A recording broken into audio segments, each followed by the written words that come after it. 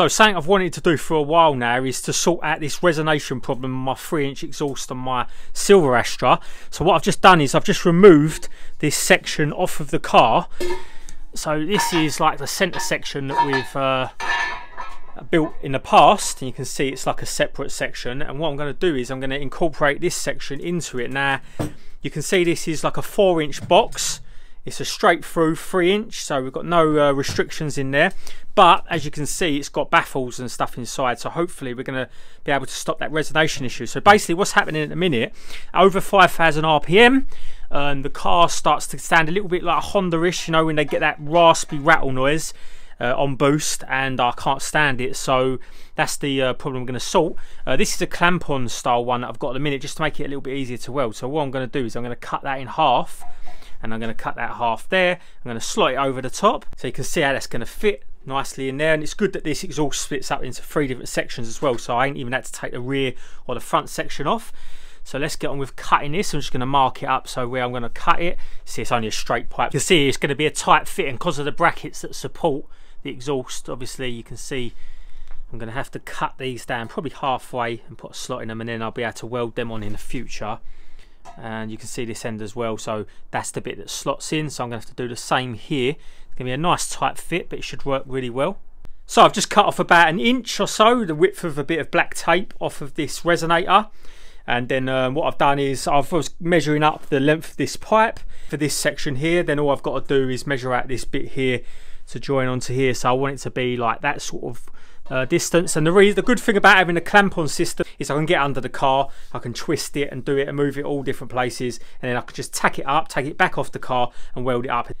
And then if you look down the pipe, you can see that the 3-inch slots into this section here and almost makes it blend in, so you can see there's going to be no flow restriction. And then we'll hopefully be able to shut this up. You can see it's a nice straight through section as well, so we have perfect performance still.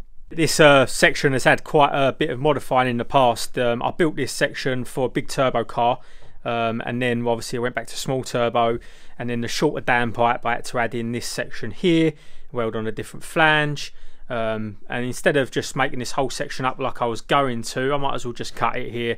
Saves a lot of this hassle of making that section back up again. What I've just done is I've just measured the total length from here to right onto this bracket before I cut it to 25 3/4 inch, so that way I know when I put this silencer in, I just got to make this section here 25 3/4 and it will slot straight back in perfectly. So I'm just going to cut this 2 inches from the end. I just measured it here, you can see the mark. There's probably plenty of ways to do this, but just to get a straight line all the way round, all I use is like a Michelor clamp. So you can see I just clamp it round, and then it just sits nice and perfectly flush to the tube.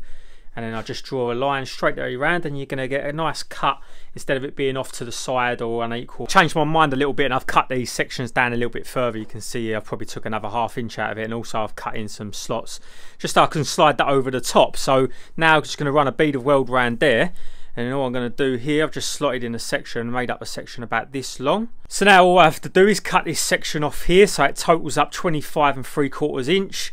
I was going to put it on the car, but there's absolutely no need, because you know these sections here are all going to be bolted up in place, and these ones are just circular, so it doesn't matter at all. So as long as the measurements of the length is right, it will just slot nicely in perfectly as it did before. So you can see inside the design, it's going to be perfectly free flowing, and hopefully some of these baffles in here should stop the resonation issue throughout this 3-inch exhaust. It's a common problem on 3-inch exhaust. You get like a drone as opposed to a 2.5 inch.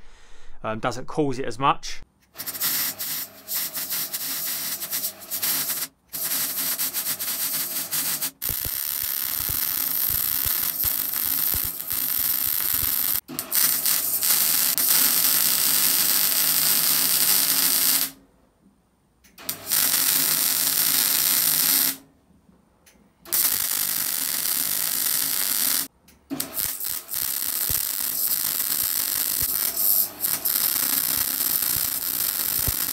So that section's all welded up now.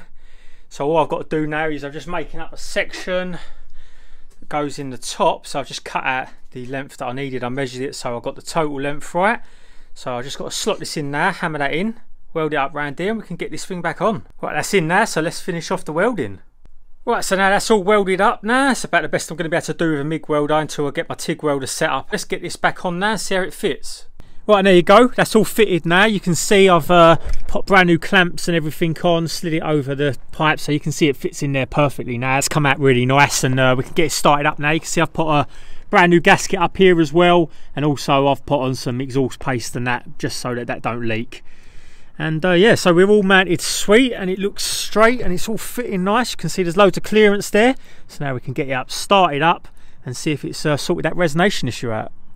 So now all the exhaust is fitted to the car, it's time to do some map tweaks. Now obviously we want to get this car to run a little bit more power, so we're going to get on with that now. So what we're going to do is we're going to load up the computers, and then got them all plugged in at the minute, and then we're going to adjust the file. So what I've done is I've just rigged up the spare battery to the car battery, just so that when I'm flashing the ECU, this power steering pump has to be moving, and while I'm doing that I don't want to have the battery running and bricking the ECU. So we've got two laptops hooked up, all the software, diagnostics, the hardwares, everything's plugged in.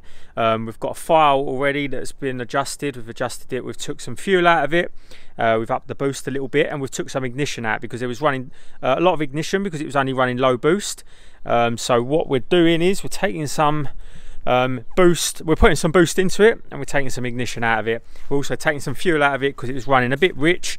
It's running into the AFRs of like in the 10s, so we're taking some fuel out of it, see how that reacts, and go from there really. So gonna have to do that, gonna go and do some data logs, do some testing, make sure the fueling's good, and we can adjust it from there. So you can hear right now that we're just programming in the ECU with the new file. You have to do this every file adjustment you do. You can hear the power steering pump going under the bonnet, so that's why I've got the battery all hooked up, so we've got good voltage. So we've got to make sure that we've got around 12 volts for the whole time that the ECU is being flashed. You can see on the dash, you know, we've got 12.8, but that's to the dash, and we've got 1209 to the reader. So there we go. It's all ECU's all been reflashed. Car's on cold start now. You can't beat the smell of a cold day. You can see the condensation. A cold day with the cold start exhaust. You can hear how much deeper the exhaust is now, so give you a little sound. So much better. That V-power goodness blowing in your face. Don't mind getting high from that. So I'm going to go out for a drive now, do some data logging, make sure this map is all good, make sure the adjustments are good, make sure the fueling, the boost, ignition, everything's perfectly. Do some data logs. So we're going to get on with that. Just let this get off a cold start.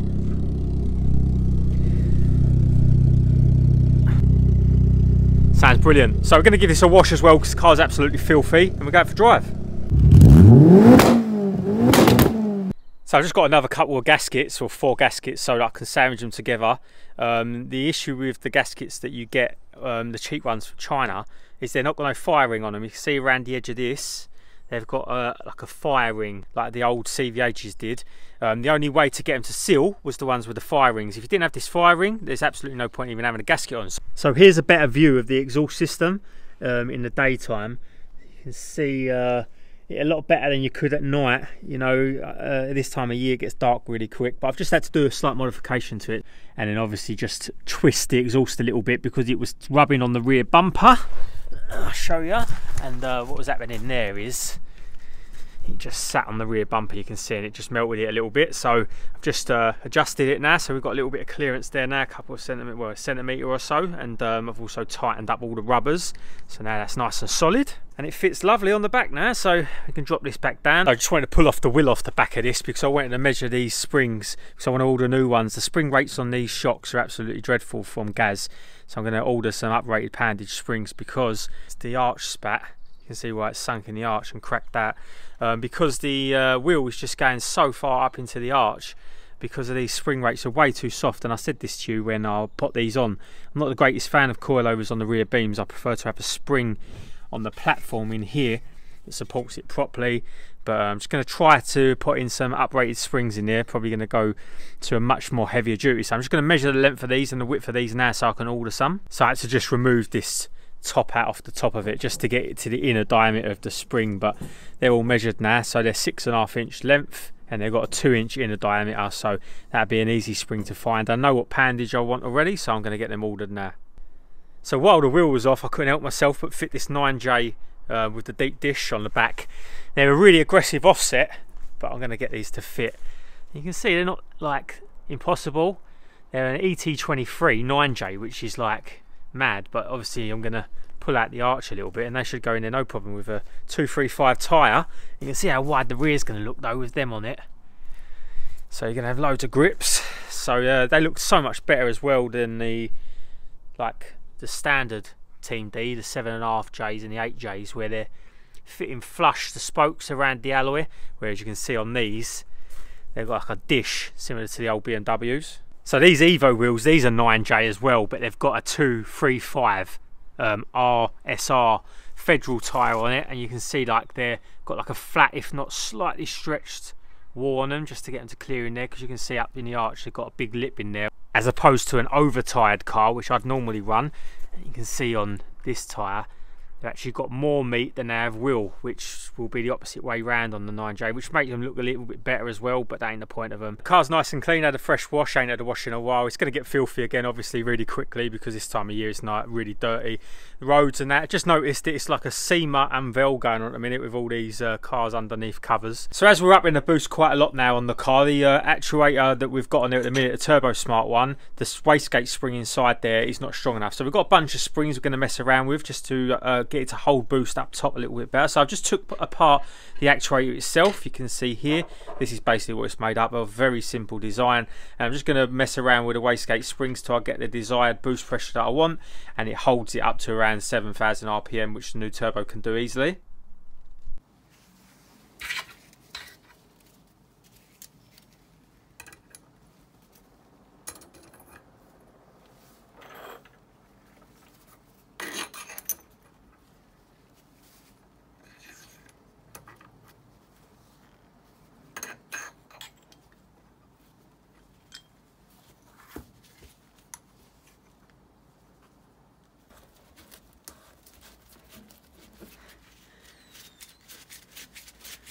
Right, so it's a new day. You can see that the sun's not out today, a bit cloudy. We spent all yesterday testing the car, so we've just got to make some final adjustments to it.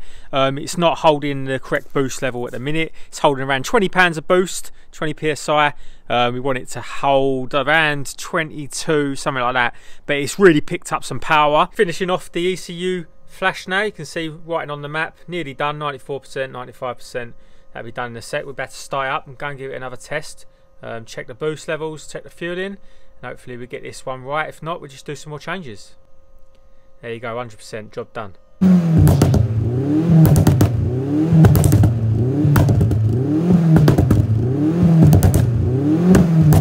Unfortunately, I've just come out to do some testing and get some videos for you lot, and you can see it's heavily raining at the minute. The spot that we usually do our testing is absolutely soaked, so we won't be able to do none today. I was going to do some drive-by vids, so I have to get them in the future. I'm going to get this on the dyno as well when the map is sorted out. We've put some pop bangs in this remap as well. They're not needed low down, but we've got them higher up, you can hear them.